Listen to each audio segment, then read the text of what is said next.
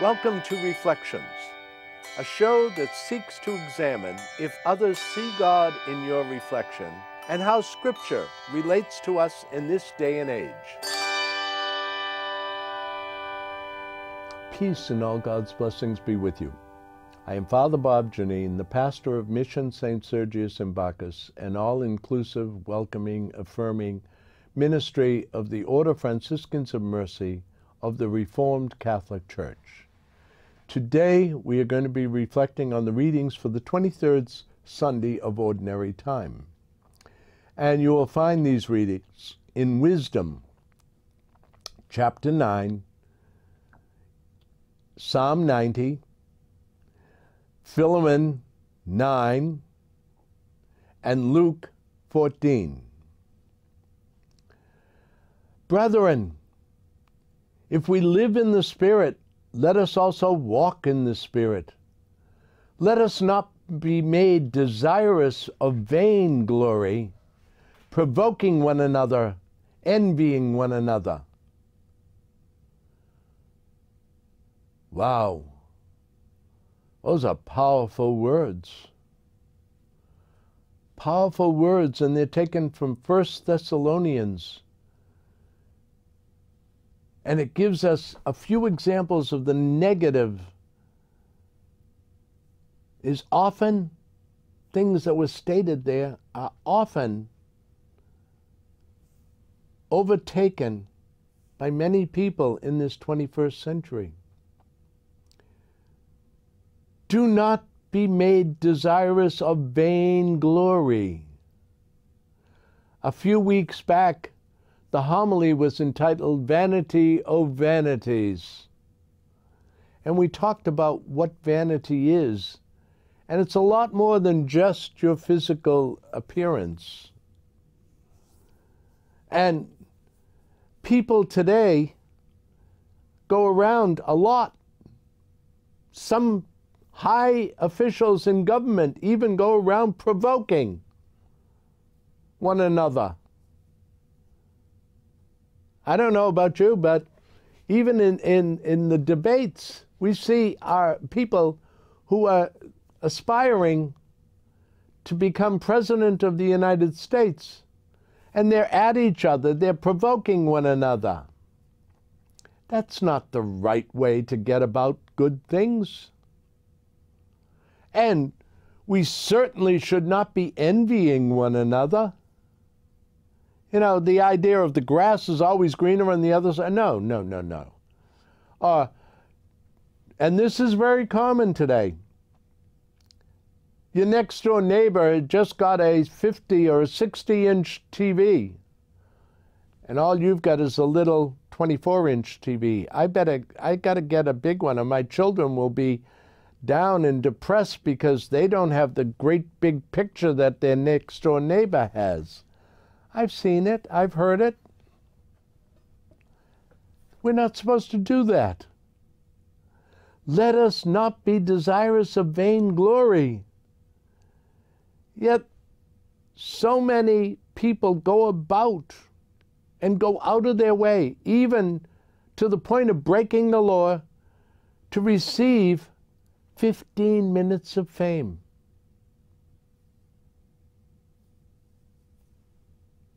They want to be famous. You know, I have to tell you, being famous is not easy. It's not fun. And if you talk to those who are famous, especially those who are a good heart and are lasting famous people, you will find that they would rather people not be able to recognize them, that they would be able to be like living normal people, what they call normal people. Because it's difficult. Fame is not all that it is chalked up to be. And if you've ever had a brief moment of fame, you'll know what I'm talking about. Others seem to break the second admonition by believing that they are much better. I'm much better than, oh, please, that person, I don't want to associate with them. They're not my kind of people. I'm sorry, we are all equal. You may not believe it and you may not think it, but we're all equal. We're all children of God. Whether you are Catholic or you're Muslim or you're Jew or you're Buddhist or you're Sikh, you're all children of God. And therefore we are all equal. We are all brothers and sisters. And that is why we have to start treating each other with respect and dignity.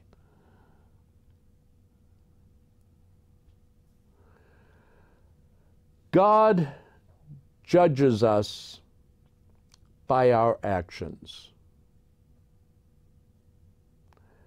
and by our connectivity with Him. God judges us by how we live our lives. Do we give of ourselves? Do we share the blessings that God gives us? The first reading from for the 23rd Sunday of Ordinary Time happens to come from one of my favorite books of the Bible, the Book of Wisdom.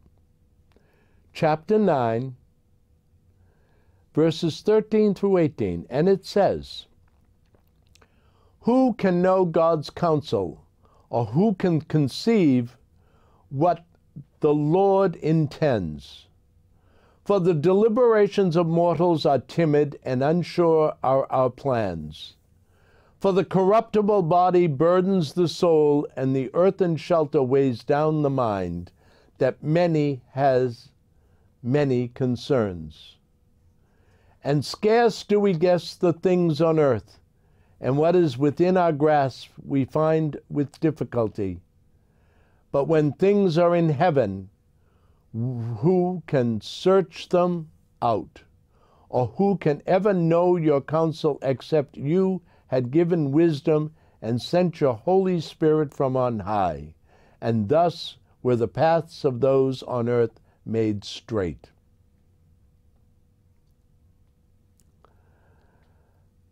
There are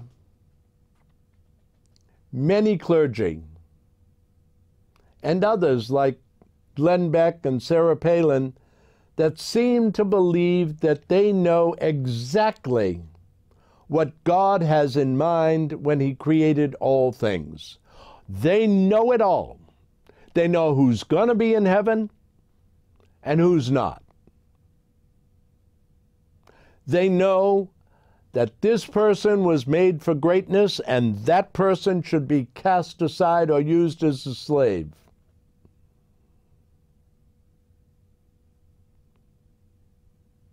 Excuse me? We're all equal. Nobody should be subservient to another. Everyone should be respected. We need to listen to one another. We need to communicate with one another. Throughout history, great and pious men and women, like our seraphic Father, St. Francis, whose feast honoring the stigmata will be September 17th, and St. Clare, whose feast day we recently celebrated, came forward to denounce the excesses of the Church.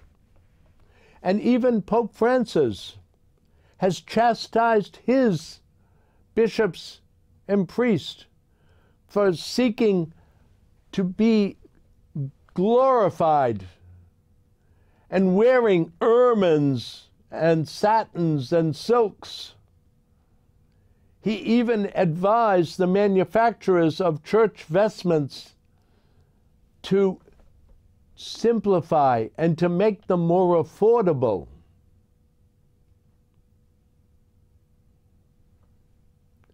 There have been saints throughout history who have attempted to remind the church and the faithful of the teachings of Christ found in the Sermon on the Mount that we covered last week.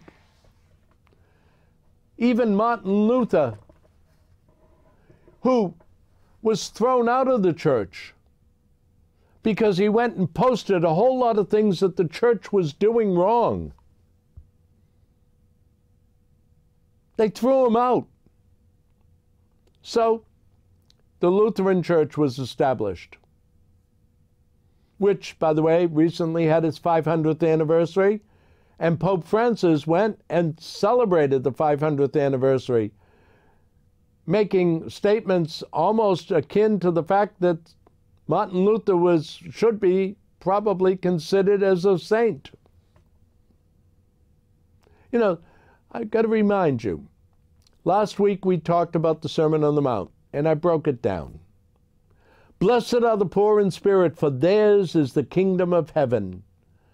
Blessed are they who mourn, for they shall be comforted. And we know certainly in this country we've had a lot of reasons and a lot of occasions to mourn.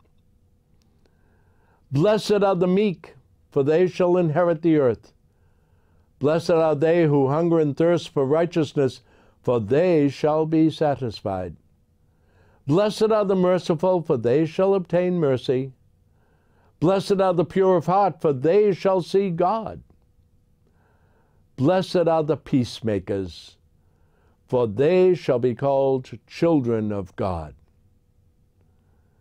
Blessed are the peacemakers, for they shall be called children of God. Our government leaders need to spend a little more time seeking peace and not causing dissension.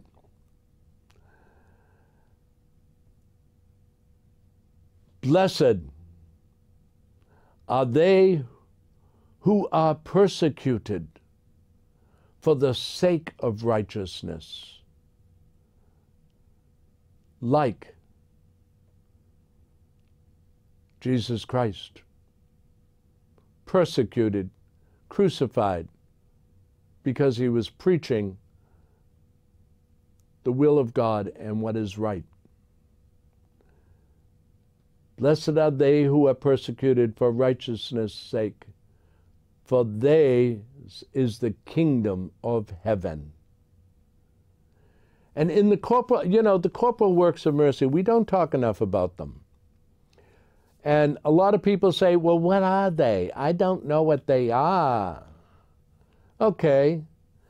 There's 7 ways in which we can serve God and all of God's children.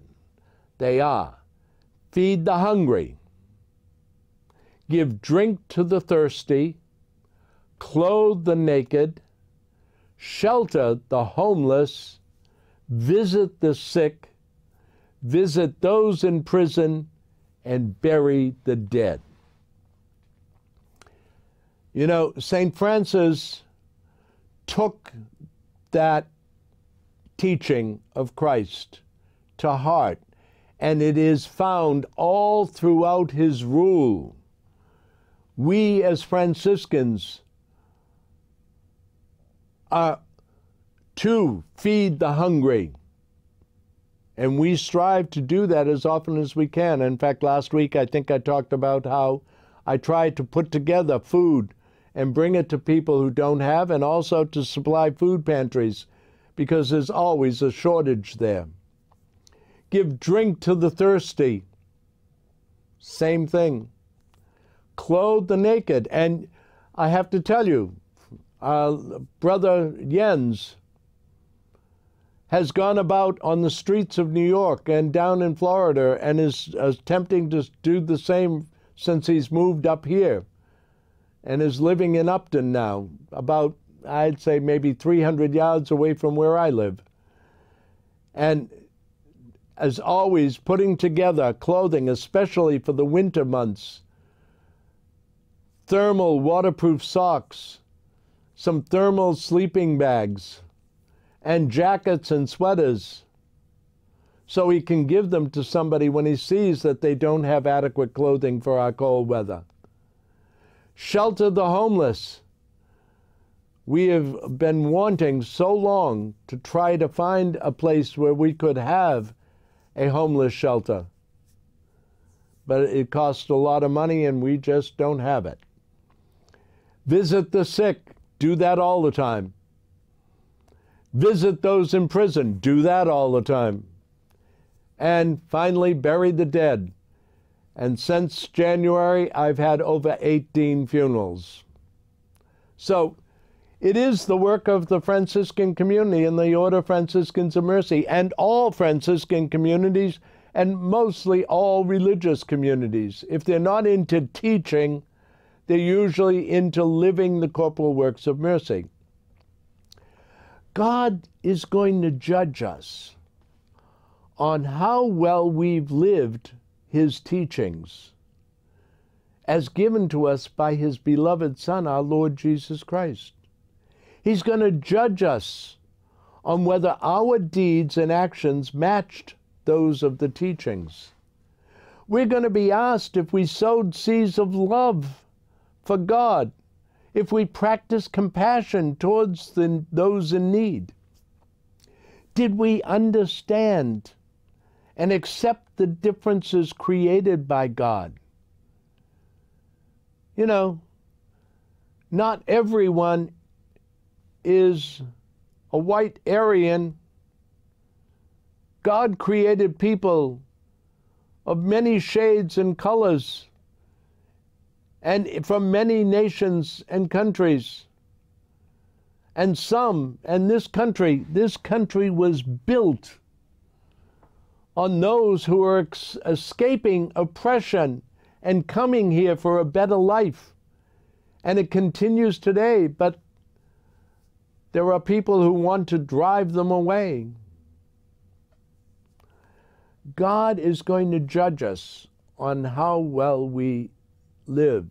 Do we speak out against injustice and speak out for equality for all people?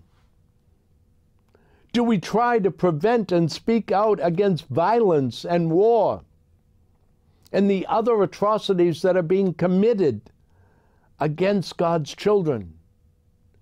Do we speak out and practice and strive to be ecologically correct, to take care of this planet that God gave us? He gave us this planet for us to be caretakers of, not destroy it. We have huge areas, some icebergs or glaciers as big as the state of Kentucky that are about to fall into the sea. The oceans are rising. In New England, our water temperature this summer is the hottest it's ever been off Boston. It registered at the end of July at 76 degrees, and we still had all the heat of August and some of September to go through. And that is why there are so many shark sightings and even a whale in Boston Harbor. They're coming north because the waters are warmer. Our whole ecological system is thrown off. Massachusetts had the hottest July in history ever since records were kept this year. And it's been the hottest around the country. There is global warming, and all because we fail to take care of our planet. We keep burning coal, putting emissions into the air, and we don't use the technologies that we have available. that can cut down on emissions. There are sea life that are being entrapped in plastic that's somehow gotten into the ocean. We're not doing a good job. We need to follow in the footsteps of people like St. Francis, St. Clare, Mother Teresa of Calcutta, Gandhi. There are wonderful examples as to how we should be living our lives, but we don't seem to want to do it. And in the reading from Wisdom, it says, "For the corruptible body burdens the soul, and the earthen shelter weighs down the mind that has many concerns." Wisdom written way before even the birth of Christ, knew and foretells what's going on. We need wisdom. We need to pray for wisdom. God, one of my nightly prayers, I constantly am asking God, grant me wisdom, understanding, knowledge, piety, and fear of the Lord. Grant me these gifts.